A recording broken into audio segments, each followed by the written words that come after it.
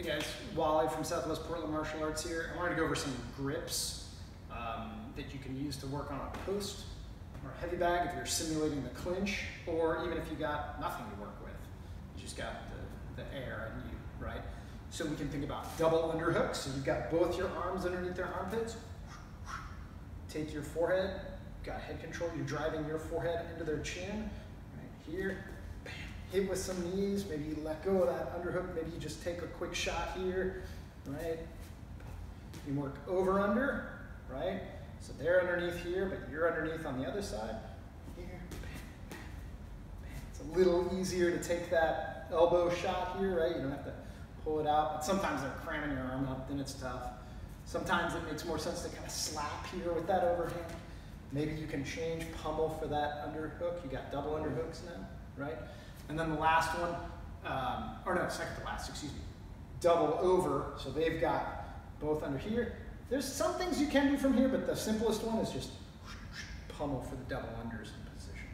Then the last one, the tie clinch. So you got your hand behind their head here. You're driving your forehead into their chin. Bam, bam, bam. Right? Lots and lots of knees. It's a little easier if you got something to use here, right? Double under, head control.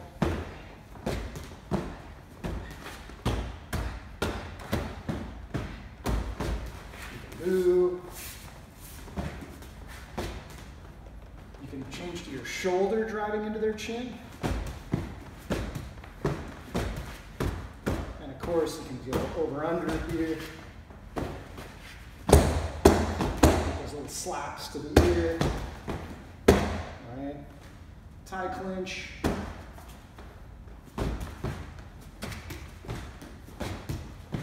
Pulling down, breaking their structure. And you got all those same things on the head bag as well, right? Double under, double over, pummel, pummel, tie clinch.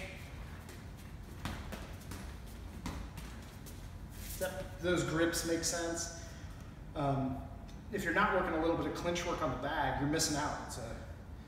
It's fun, and you can move in between, right? Striking from a distance and clinching, right? I can.